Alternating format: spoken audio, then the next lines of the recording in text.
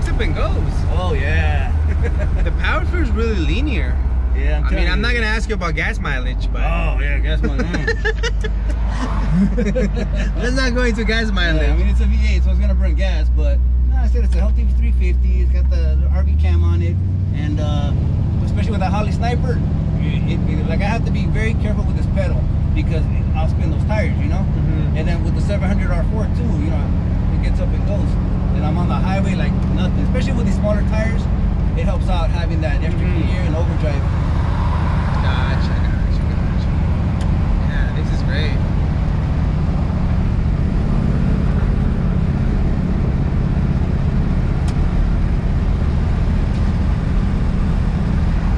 And this car has a lot of visibility. You mentioned that you have a 49 Fleetline? 48 Fleetline. Yeah. That one is like a... You're like, you know, a shell. You know what I mean? It's like a horse with the things, you know? Yeah. Well, here you got a lot of view. You know what I mean? So it's I'm more comfortable in that thing. Yeah. Like driving a 48, you really got to be looking out your windows and your mirrors before you switch make that lane switch.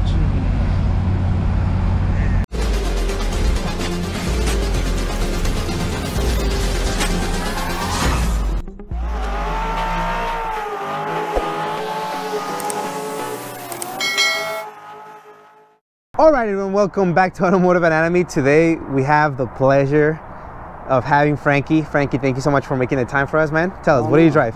Well, I drive a 1964 Chevrolet Impala Super Sport.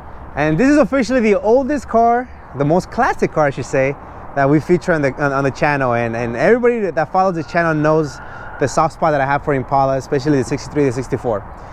But anyways, before we start into this beautiful build, tell us a little bit about yourself. Like, when do you remember thinking, I like cars, I think this is gonna be my hobby? I kind of grew up around it. Like my uncles, they've always had cars. And anytime we get together, family get-togethers, they had a different car. They were mostly in, like, to the bomb scene, you know? Oh, okay. Lowriders, you know, 60s, 70s type stuff. Okay. So I fell in love with it since way back when. And so it was bombs for them? Bombs for them for the most part, yeah. Gotcha, okay. And so as you're growing up, when did you get introduced to the Impala? Well, the Impala came along in my life when I was about, I want to say maybe 6 years old. My parents had one, a 64 Impala Super Sport, just like this one. And yeah, you know, when you're a kid, car's a car, but that one woke me up. Like, hey, you know, this is a car, right? And there was a lot of stories and history that came along with that one. You know, my dad actually picked it up from my grandfather, which was his father-in-law. The car originally belonged to my grandfather's sister. She bought it brand new, passed away, left it to him. One night, my dad and my grandpa are drinking and talking, and my dad offers him a little bit of money for it, and he took it. So the very next day, he went over there, got it running, and took it home. No backseats, right? Yeah, no, it was sitting there for I wasn't that drunk. So you picked up the car. Yeah. Man.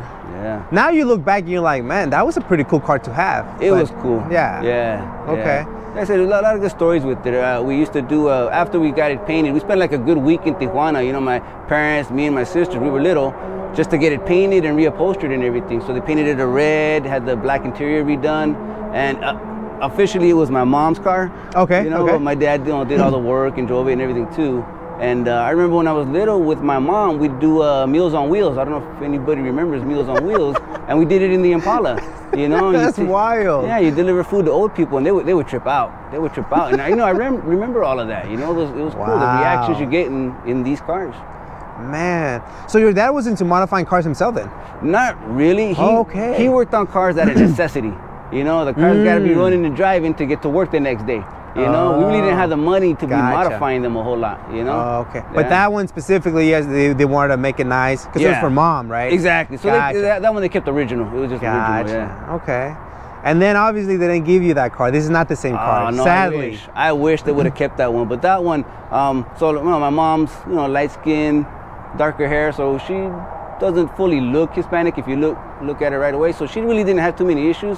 But unfortunately, when my dad drove it, he had a lot of issues, especially back then. You know, not just from other raza, but also, you know, law enforcement. Yeah, exactly. We know how that goes. Yeah. Matter of fact, when we had it painted, crossing back into the United States, they had us there for a couple hours, taking the panels apart and checking it. You know, the random stops that they do. Yeah. So there was issues they had with it, and finally he got tired of it and sold it. Oh, that's super unfortunate. But we can only understand. I mean, imagine getting pulled over every single time. If he's a gentleman that doesn't want to have that attention, I mean, who does, right? Right, so, yeah, exactly. Unfortunate. Okay.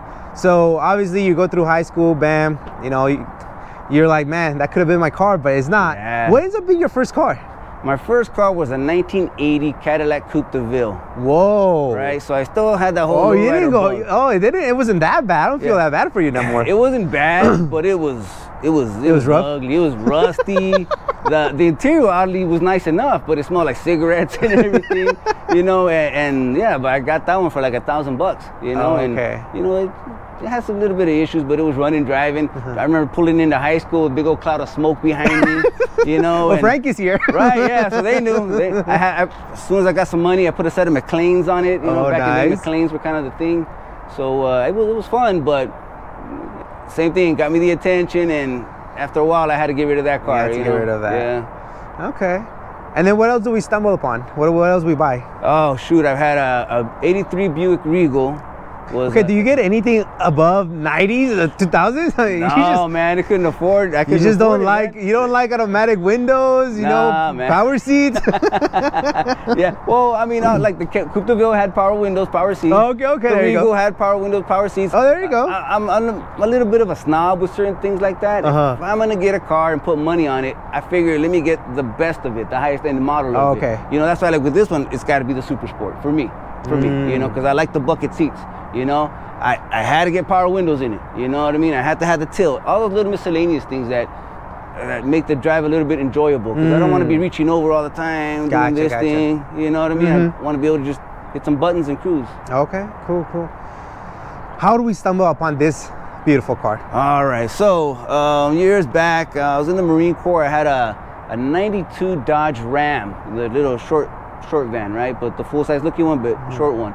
And I was doing work on that one and put my stereo system in it, you know, customizing the interior a little bit and put some 100-spoke rims on it. And, you know, I'm thinking, you know, I'm spending time and money on it.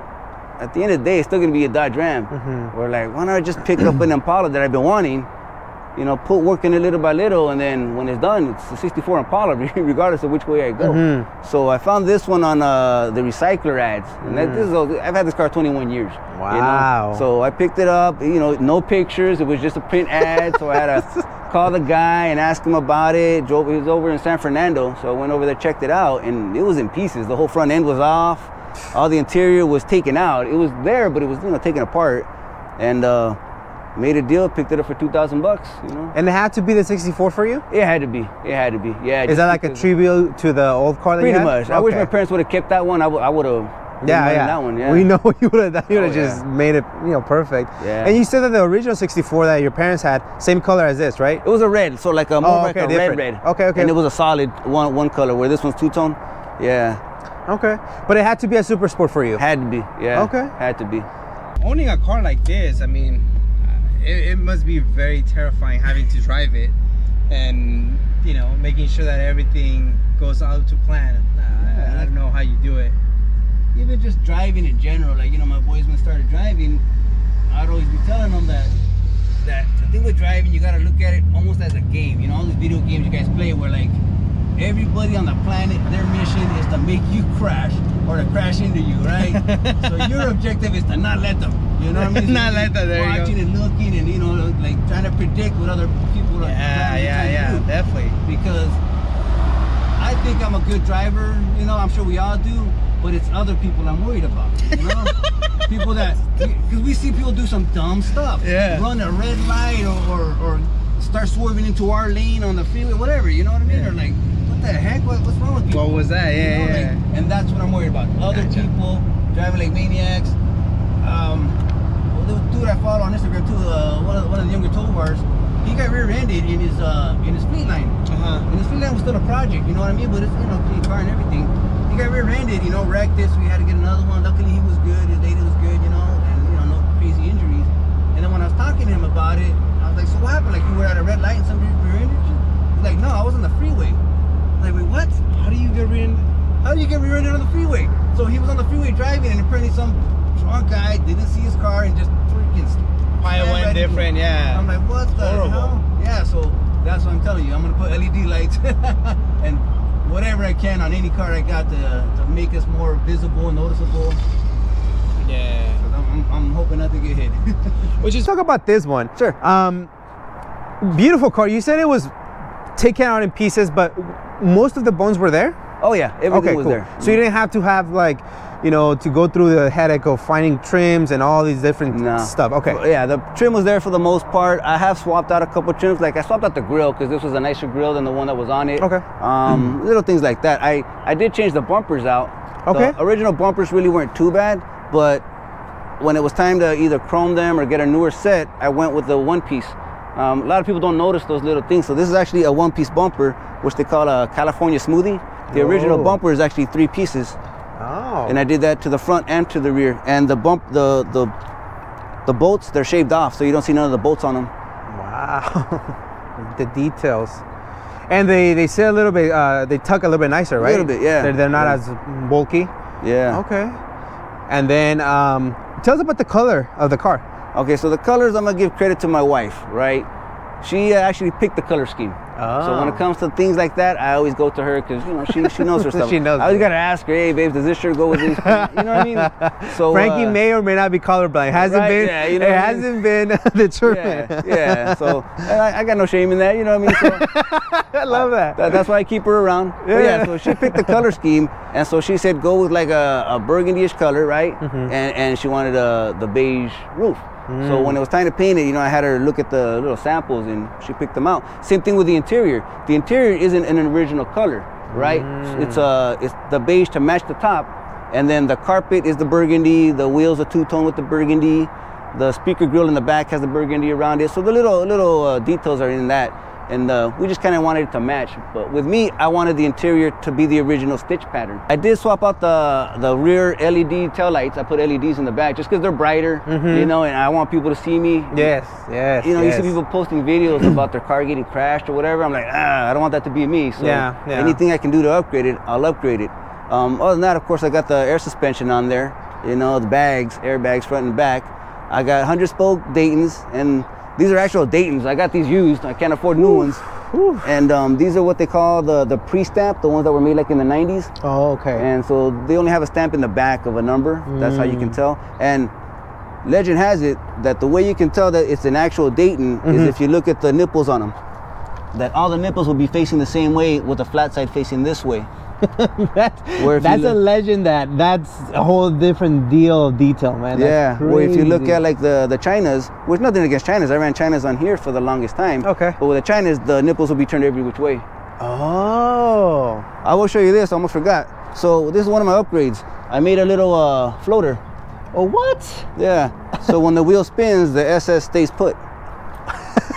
And that's I got a couple little things that I've done to the car, and but most of it's unnoticeable, and sometimes I forget it. But yeah, I got floaters on every corner. I forget it. yeah, because you know you forget what you've done to your car and all the work you put into it, right? Funny, you know, the whole idea that like people that drive these cars are up to no good. You realize that these cars, one, are, you know, compared to a modern car, they're slower, and two, they bring so much attention. You think anybody with a beautiful car like this is gonna want to commit a crime? That's exactly. It's like it's the lime green Impala that did it. Like you can be subtle, you know. And it's funny because they have their bad reputation, right? A lot of that comes from Hollywood, right? You know what I mean? Like the set it off, right? Queen Latifah running from the cops, doing dirt in a '62 Impala. Come on, you know what I mean? Come on, really? You know, is it possible? Are there knuckleheads out there in any hobby? Yeah, there's knuckleheads out there, you know, but for the most part, a lot of us are working our butts off, saving money, you know, sacrificing to make this happen, so that we can enjoy this. You know what I mean? We're not trying to bring that negative attention, you know? Yeah, 100%. I agree with you, and I mean, it's like we're back in the '60s, you know, in this car. It's so cool, man. It's like it's a different vibe. Yeah, 50s, 60s, and the car is really, really comfortable, even with bags. Right, I like bags. Bags, you know, you get some issue from some of the quote-unquote traditional lowrider guys. Oh, it's gotta have hydraulics, whatever, you know what I mean? But I don't want to butcher my car, you know what I mean? I like the smooth ride. I'm not trying to hop. I just want to, you know, just get up and go and then lay it out when I park it, you know? Gotcha. I want that smooth ride. And what are the specs on those wheels and tires? So those are 14 by 7s, 100 spokes. The tires are 175/70 by 14, and that's about the size that you normally run with the radial tires, you know, as opposed to the 520s. 520 is a beautiful tire. That's the popular one in low riding. It's kind of legendary, but beautiful tire, but you're all over the road with those tires. Is that right? Yeah, you're all over the place. You know, I had my first car, Cadillac Coupe de Ville. I had the McLean's from previous experience. yeah, I had that on there. I had the 520s, you know, and I'm on the 605 and just hauling it, and both my right side blew out. I'm like, man, did I run over something or what? You know, in your big old car, little tires, you're losing it. So I pulled over, and what ended up happening, I guess the car was just too heavy for the tires. They just kind of blew out with pressure. There was no damage or nothing. All I had to do was just put air in them again, and I was on the road again. So yeah, I don't trust those tires for nothing, especially if I want to get in it and just go. Right. If you're just cruising, 520s are good to go. But I like to jump in it and go. Okay, gotcha. Beautiful wheels, man. And Thanks, man. Now these are chrome, right? They're not polished. They're chrome. Okay. Yeah, all chrome. I like the chrome with the red. It pops very nicely. And I do have the skirts. You know, they come with a skirt. I had them painted when the car was painted, but they really don't fit with these wheels on there. Oh, they don't fit. Yeah, and the legend had it that if you ran actual Daytons, you could run your skirt. So that's why I saved some money and I found a used set of Daytons. But this freaking legend was wrong, huh? Right? Yeah. Like I can get them on there, but I think it's too close for my comfort. Oh, you know what I mean? I would have to modify it. You don't want anything falling off while you're driving. No. You don't want anything getting damaged. No. Because those skirts, they're very hard to find. Yeah, and they're pricey. Oh yeah. I mean, they make aftermarket ones and everything, and nothing wrong with aftermarket stuff, but a lot of times it doesn't fit exactly well as the original parts. And I don't know why, but you just throw me off as a guy that wants original everything. Oh, I love it. Don't get me wrong. I like the original look and feel, but I like the upgrades, the modern stuff, you know? Yeah. So like I said, that's why I got my LEDs on there. That's why I put a power trunk on here. Power trunk. Power trunk. the car originally wasn't a power window car. I actually updated it. Once again, I just took everything apart and butchered it and used aftermarket motors and just mounted them on, fabricated some brackets and put it on. And you know, you learn stuff the hard way. I learned that old style switches don't work right with new style motors. So I have to run relays on everything. So every window has 2 relays on it so that it works properly. And then the vent windows, those are expensive too. The vent windows, I use the motors actually out of a Dodge Caravan. So okay, hold on. So the vent windows are which ones? Right here? These right here. Yes. Yeah, so okay, and those are electric? Yeah. No. Yeah, they're also powered. It was an option back then. You're kidding. Yeah, it was an option back then. You could get it with the power vent windows, but the original ones they're pricey, and like I said, I'm over here balling on a budget, you know. So I do most of what. So that's from a van. Dodge Caravan. Yeah. Yeah. So I pulled the motors out, same thing, fabricated a bracket, wired it up, and been working like a champ. Wow, that's freaking cool, man. I love that. Talk about the interior first, if you don't mind opening up the door. Wow, what a beautiful interior. Super classy, Frankie. Thanks. I mean, so reupholster everything. And now the SS comes, you said, with the bench, with the buckets, right? Yep. A lot of people do the bench seat though, right? But you wanted the buckets. One of the buckets. Gotcha. Yeah. Okay. Man. And all the interior was there when you first bought it, or did you have to? Yeah, it was all there. It was black originally. So I actually went through, I painted the dash, I painted the column. The column isn't original. The column is actually an I did it column because I wanted to tilt. Oh, okay. And so I put that on there and I just painted it to match. Painted the steering wheel as well. You just had a two-tone to, you know, go with the outside color scheme. Yeah. Same thing with the console, painted that one to match. Put some kick panels in there with some speakers. Now, one of the coolest things that you told me, your suspension is actually wired to the actual original stereo, correct? Yeah. So I want to keep the original look and feel, like I keep saying, but that old stereo, I wasn't going to use it. So I was trying to think how to make it functional. So what I decided is to butcher it, like I butcher a lot of stuff. In a good way, though. And wire it up to control my air suspension. So the knob on the left does the front up and down, the knob on the right does the back up and down, and the preset stations are actually preset ride heights. So First one does all the way down when I park it. The second one will give me the low ride height. Third one, I haven't programmed it yet, but it will be a high ride height. The fourth one actually opens my garage at my house, and the fifth preset does my sliding gate at my house. That's insane, dude. That's so cool. That's so cool. You're very creative. You're very creative, to say the least, man. Well, thanks, man. And then obviously one thing that I was able to get on video, there's a light that comes out. Oh yeah, yeah. It's called I heard different things like a puddle light or a door shadow. I don't know, different things that they call them. And a couple years back when they first came out, you were limited on your options, so pretty much you just get a logo. Because I think it was like BMWs or some of those European cars. Newer cars that had that. Yeah, so they offered it aftermarket. Only thing I could find was a Chevy logo. So I had that on there, had it on for a couple of years. But from day one, I'm like, no, I got to do something different. And I wanted that picture. There's a picture. I have it on my Instagram and links. I'll shoot it to you if you want. Yeah. But yeah, it's a picture of my two baby boys when they were 2 and 3 years old, standing next to this car when it was all primered. Wow. At the time, we were living in my parents' pad, and so I was working on it in the backyard, and fast forward all these other years, and they were actually helping me out with it. Like, they helped me lay like the sound deadener in it.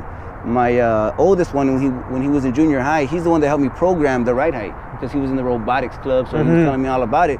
He programmed that up. Cool. Yeah. So cool.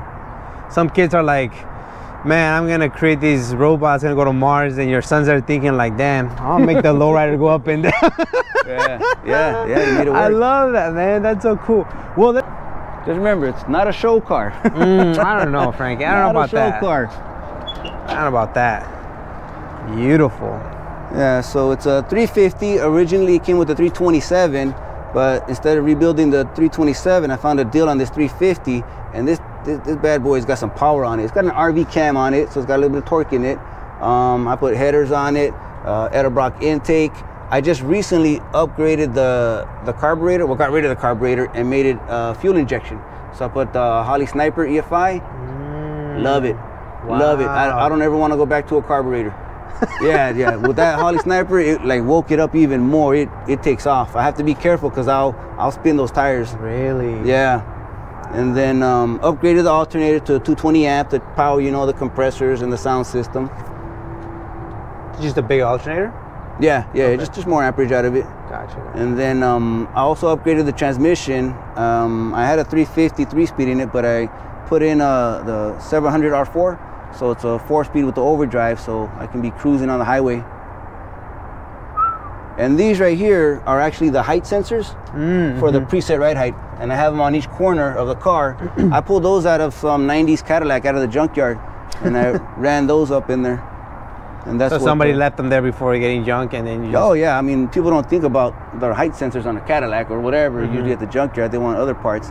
But me, that's what I went looking for, because I knew exactly what I wanted to do with it with the ride height on it, and I need sensors. Yeah, we all go to the junkyard for different reasons. That's so cool, man. Oh yeah, man. So now, to tell me, because obviously I don't know much. The original Super Sports came with the 327. 327. It had a couple options, but 327 was the more popular one. Okay. I mean, the treasure chest one is you get the one with the 409, but those are hard to find, and they're a lot of money. Yeah. A lot of money for those. But yeah, no, most of them came with the 327, which is almost identical to the 350. 350 just got more cubic space in there. But now the 350 seems to be the most popular one. Oh yeah, they're easy to work on. You can find parts on them all day long. Yeah, it's real, and they're real reliable when they're done right. Yeah, that's awesome, man. Major plans for the engine compartment? I've still been thinking about maybe an LS swap. Oh boy! But come on, Frank, you can't do that. I'm not there yet. You can't do that. LS the world, right? Yeah. If anything, if you're spinning tire right now, come on, you're gonna really spin tire later. That's why I didn't pull the trigger on the LS swap. It was more financially sound to go with the fuel injection on this one, because the motor is healthy as heck, So I figured, let me just get the fuel injection, and I love it as is. So I'm in no rush to change that out. If anything, I might go with the electric fans on it. Okay, yeah. But then it's been healthy. It's been good. Yeah, no, it's been great. I drive it anywhere and everywhere. It stays nice and cool. I have never had no issues. Knock on wood, my luck. Now that I said that. No, it's good. I mean, it's great. I think that's so cool that this car is still on the road. After all these years and stuff. And then now you're already thinking, you know, the LS is a great motor, and they're reliable. They right off the box, they have a lot of power, and a lot of people obviously are running in different, you know, chassis. So the aftermarket support is going to be there if you, you know, in parts and things like that. So, you know, that's a great, you know, replacement as we move forward into the older years, where these motors are going to be harder to find and parts are going to be hard to find. Yeah, as time goes by, right? Yeah. Wow, this is great, man. Definitely appreciate it. But yeah, man. Yeah, it runs so smooth. It sounds like your car is really, really healthy. Oh yeah, no, it's like I said before. I mean, we gotta get it running like a champ first, make it reliable, make the brakes updated. That's why I have disc brakes on it, you know, everything, because it's gotta be safe, reliable, and then we'll make it pretty, you know. And that's what I told my son. That's why with the 68, we got it running like a champ. We upgraded the brakes on it also. So now we're at the point where we're doing the upgrade, making it pretty little by little. We swapped out the interior on his. And we already got a EFI kit, so we're gonna put that on his next. And I just picked up the transmission also, the 4-speed overdrive. So we're gonna do all the same swaps on him. And that one hasn't been sprayed, right? What do you mean, paint? Yeah. No, it's still primer. Okay. It's still primer. We're still doing some body work to it. Okay. He wants to go with like a dark blue, you know. Dark colors, you know, you gotta get them straight. All right, Frankie, thank you so much for making the time for us. Thank you so much for your service. Definitely appreciate it. And any shout outs? Well, thanks first of all to my parents, of course, my family, my sisters, because, you know, they were there with me growing up when they saw me fall in love with it, and what they did kind of brought me to where I'm at today with it. To my uncles out there, you know, they were all about that car life, so lowrider life, so that kind of influenced me as well. Gotta say thanks to my wife. You know what I mean? Any guy out there who has a classic car like this, putting time and money in it, you gotta have the support of your wife. Otherwise, it's hard to do, you know? And there was a couple of times where, you know, money got tight, and I was like, hey, babe, maybe we should just sell the car. And she told me, no, don't do it because you're gonna regret it. Love it. She's right, I would have regretted it, you know? Because like I said, I couldn't be able to afford this car if I tried to buy it today, you know? So she saw the work I was putting into it, and she helped participate, choosing the color. That's cool. Yeah, you know, my baby boy is helping me out with it too, you know, doing the work on it too. Oh, all right. So, and anybody else you've forgotten, you know, because there's so many different people. I mean, there are, 21 years. I mean, yeah, no, you're right, because, you know, you come across people that, you know, I had a buddy who helped me out with it, but he passed away since, you know, and there's people that you make deals with, that you do trades with, you know, for the parts or whatever, help each other out with. And it's hard to miss. You know, it's easy to miss people. I mean, it's hard to get everybody in there. Well, it's a classic, man. Classic. Thanks, man. And we love it. Keep cruising it, and hopefully we see this car in the next 20-30 years still cruising, man. I'll be out there, man. See me at the cruise nights. That's awesome, man. Thank you so much for your time. I appreciate it. Thanks. No, I appreciate you. Thank you.